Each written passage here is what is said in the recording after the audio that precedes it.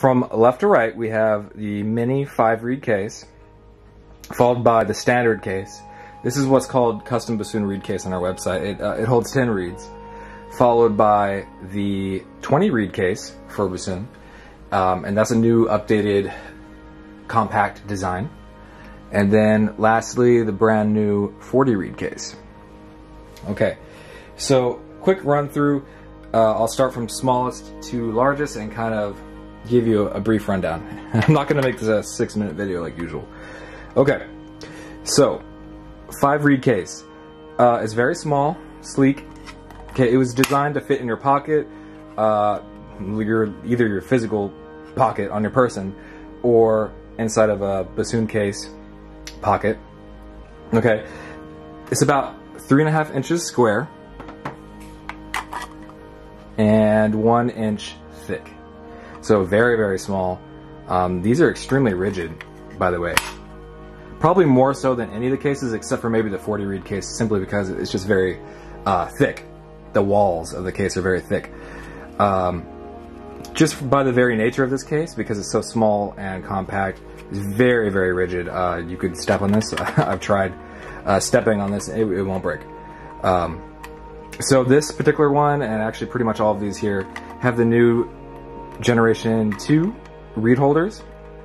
And I'll compare it to those to a normal reed holder in a second. But the new Generation 2 reed holders, they're slightly shorter, and the gaps between them allow reeds to be taken in and out more easily. Okay, so let's go back. Okay, next up we have the standard tin bassoon reed case. And this has gone through so many variations over the past year or two. Okay, at this point, this is probably like the 5th generation of this case, and it's about twice the length, 7 inches by 4 inches by 1 inch. Okay, so overall, actually not very big. Pretty much the same size as any normal bassoon reed case out there. The vent holes, that's kind of my philosophy, personal philosophy, that if the sooner you can dry a reed out, the longer it'll last. And keep in mind, these are all custom cases, so you can actually order these without that, without any holes, if you want. Some people have ordered custom designs, etc. So that's something I could do free of charge. And here we go. These also had the Generation 2 reed holders. Looks pretty. Keep in mind, you could request any color reed holder inside the case. If you don't request anything, typically I just pick something that I think looks good. I mean, this looks good, in my opinion. Okay, next up, we have the 20-reed case. This is a new redesign of the previous one. I mentioned it in a couple other videos.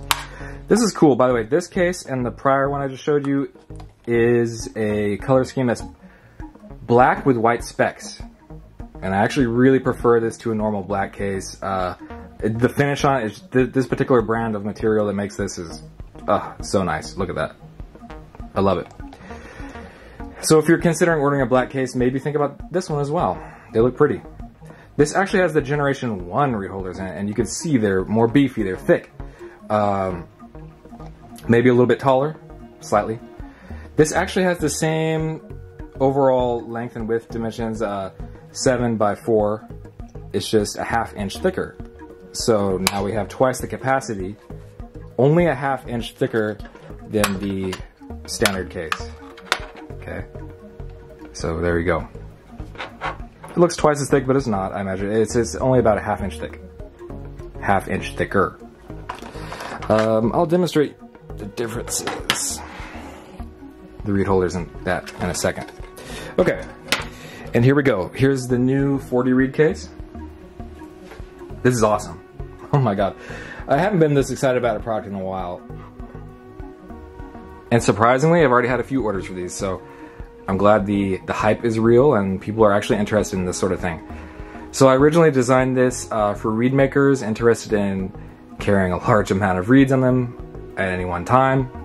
Also for people going to trade shows, conferences that need to take their reeds, but they don't want to take one of those big cumbersome display cases and they want something a little more hands-on than keeping them in tubes. I'm not a big fan of keeping the reeds in tubes at a display table. That's just my personal philosophy. I like to show them and place them in the vial myself when someone buys them. Don't mind these horrible reeds. These are all dead reeds at the moment.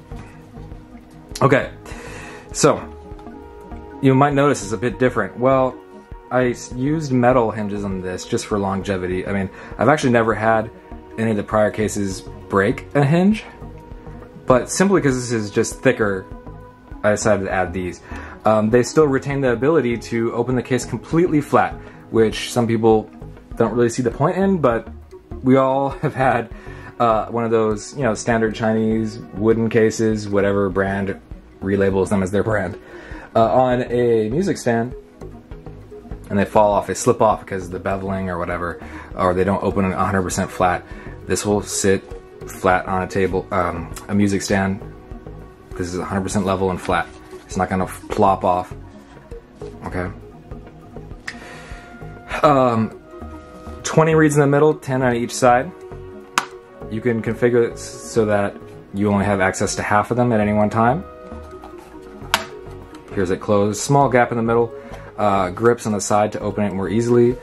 These have vents. You can order it without vents if you want, or you can order with more vents. It's up to you. You could even inscribe your name in there, whatever you request. I could pretty much fulfill. Okay. There's magnets in the closure. Because it's so large, they're not very loud. They're quite quiet. And there you go. What a beautiful case. You know, the crazy thing about this is about 7 inches squared, more or less. And it's only about the same thickness, actually, as the 20 reed case. About 1.5 inches, maybe a little more than that. Awesome. I kind of beveled the extreme corners so that it's easy to fit into a bag. Believe it or not, this fits easily into any bassoon case. In fact, probably more easily than my combo contra and bassoon reed cases. Just because the very nature of the sides being rounded out. Wow. Silent opening is so nice. Those hinges are very strong too. Alrighty. Oh, and let's demonstrate the difference between Gen 1 reed holder and Gen 2. So let's get this horribly dead deceased reed here. And let's zoom in on this, or focus. Focus, there we go. Okay. Goes in and out.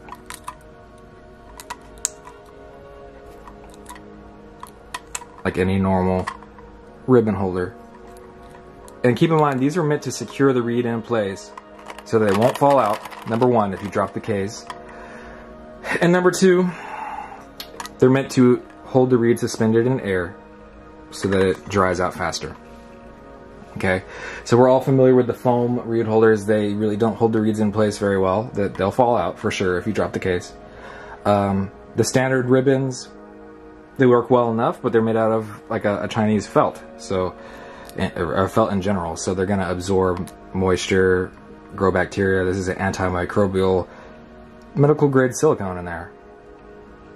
Here we go. Okay, Gen 1, this is the older version. And by the way, this reed is kind of falling apart, so yeah, this reed is dead. But it gets the job done. Okay, you'll notice the gaps in these are quite a bit more narrow. And in order to put these in, you typically have to spread them apart a little bit, or put them in at an angle to get that reed in. And I made a video about that way back in the day. Actually, it's still not that difficult. But regardless, the newer version is kind of more easy to handle. Okay, so there are the 4 sizes of reed cases. Thanks, guys.